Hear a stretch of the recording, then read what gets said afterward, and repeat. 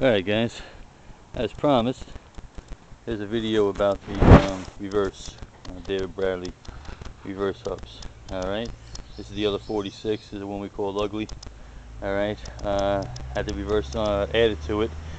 It's missing a couple of parts. There should be a couple of springs on here just to hold this in place and help it move. Anyways, for the purpose of this video showing you how it works, it's not important. Okay, first off, we loosened up the big clamp nut. Alright, if you have not watched the other video that I put on the hubs, please do so. Alright, otherwise you might be lost with some parts here. I'm not going to go over every single thing. Alright, take that off, the whole hub slides right off. Comes right off. Okay, you know, the hub, the teeth all look good. Okay, like I told you, this freaking hub weighs 6 pounds. I couldn't get over it. I had to put it on a scale and check it out. 6 pounds, that sucker. Unreal, man. Solid steel, cast, one piece. What a grease fitting. Yeah, try to find that today. Good luck. Alright guys, here we go. Here's the reverse. Again, if you watch the other video, you know what you're looking at here. Alright, you've seen the pour. Alright, this pour here, okay? The pour here, which is what clicks. You hear the clicking noise when you roll the tractor. Clicks onto the teeth inside the hub.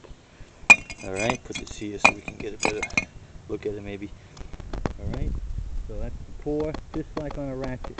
Okay, this being reversed, it has two pours. Alright, one to catch it in one direction, one to catch it in the other direction.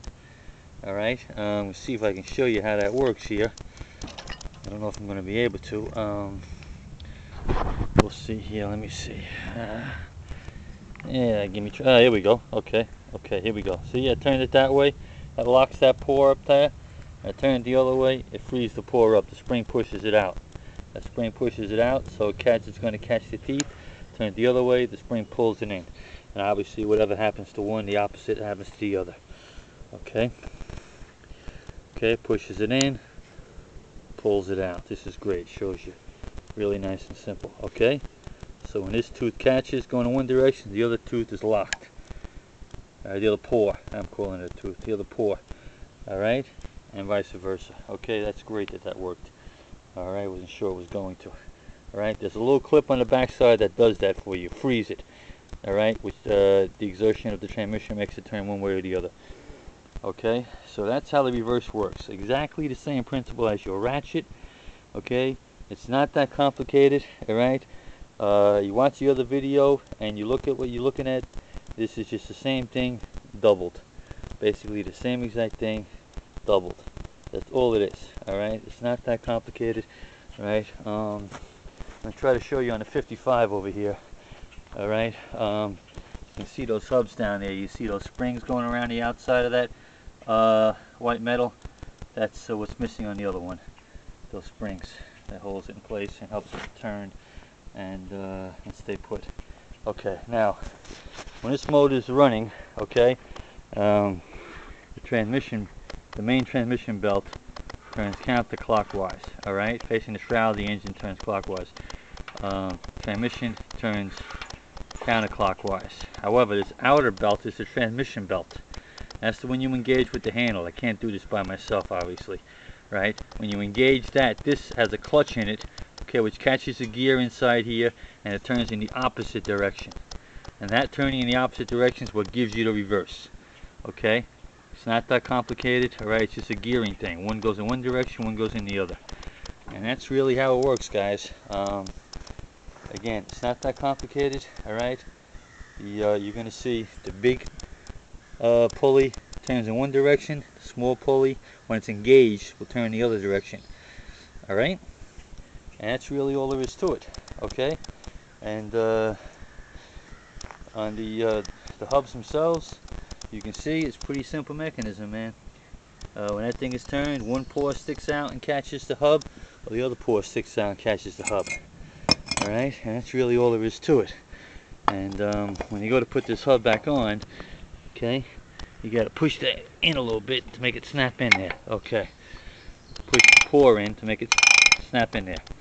Okay, that's all there is to it. Alright, so any other questions you got about this, shoot me a line, man. Glad to help you out, but this should really explain everything to you. I'm zooming in here so you can see. One pour there, one pour on top, little spring.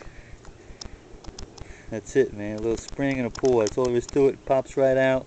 It's no problem. There's nothing holding it in. Again, watch the other video if you need more close-up on how to actually take it apart and put it back together.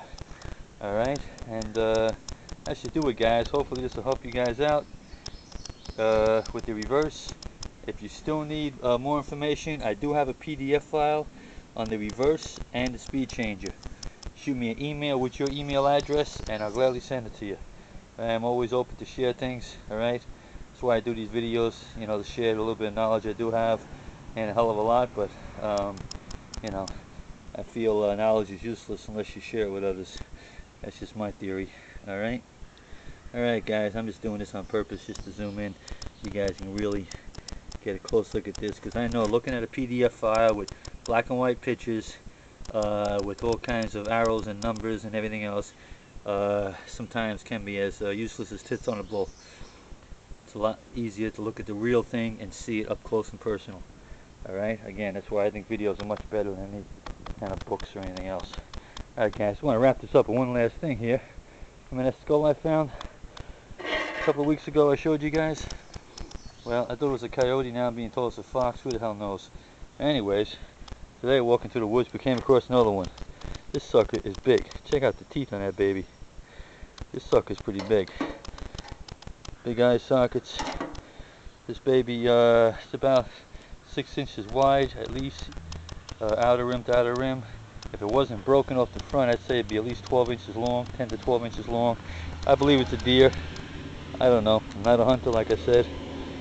You know what it is? Give me a shot. Just like to know what the heck it is. It's a narrow head. I'm thinking it's a deer. So, I know, Mike, you think it's a Chupacabra. I'm going to have to give Scully and Mulder a call. Have them come out here and investigate this situation here. I don't want Bigfoot coming over here and stealing my David Bradley. Alright guys, that's about it. I hope you helped you guys out with the reverse thing. Alright, again, any questions, just shoot me a line, man. Glad to help you.